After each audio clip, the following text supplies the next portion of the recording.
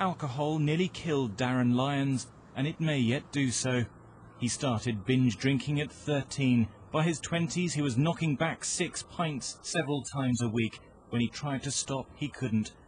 Earlier this year, at the age of just 38, he suddenly turned yellow from acute liver failure, then lost several pints of blood from a ruptured cancer in his stomach. You feel invincible, don't you, when you're a teenager? You don't think anything like that can ever possibly happen to you. Not by just drinking alcohol.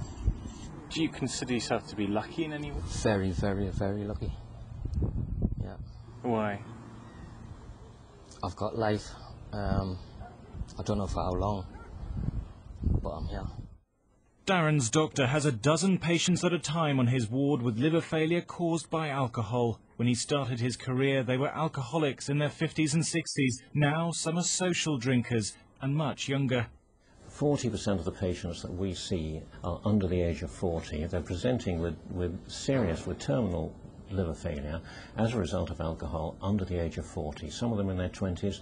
The youngest person that I've ever had who's died of alcoholic liver disease was a girl who was only 19 years old.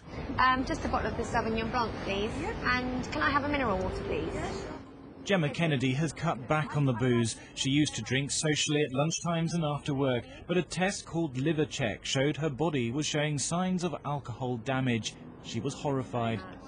I think there are a lot of people like myself that drink, medium quantities, don't drink to get drunk. Obviously, we're all aware of the binge drinkers who go out and, get trashed and drink worrying levels of alcohol. But if you're not in that category, you tend not to worry.